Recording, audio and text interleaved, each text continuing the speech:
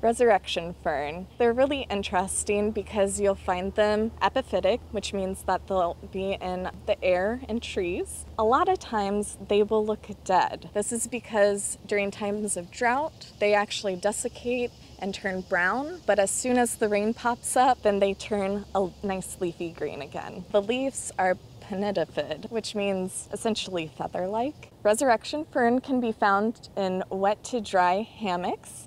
One place that would be great to see this plant is Alafaya River Corridor Nature Preserve.